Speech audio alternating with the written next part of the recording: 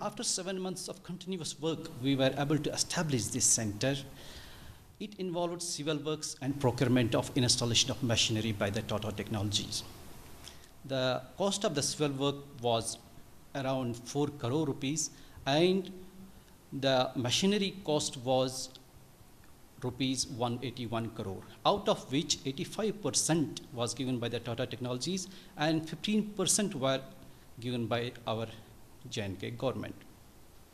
The objective of this center is to bridge the gap what is being taught in our engineering institutions and what is being really needed by the industry.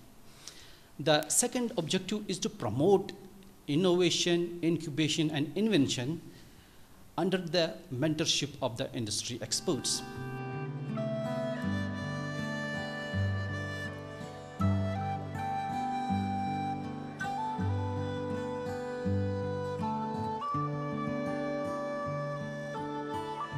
इधर 9 courses available थे, उनमें से मैंने robotics robot operator चुना है।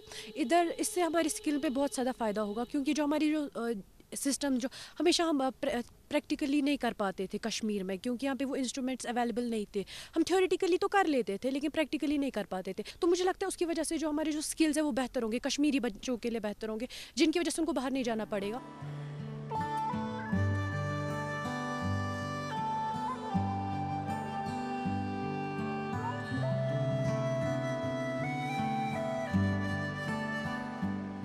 ये जो CIIIT है, इस कोर्स के लिए हमें बाहर जाना पड़ता था। फॉर एग्जांपल हमें दिल्ली जाना पड़ता था और चंडीगढ़ जाना पड़ता था।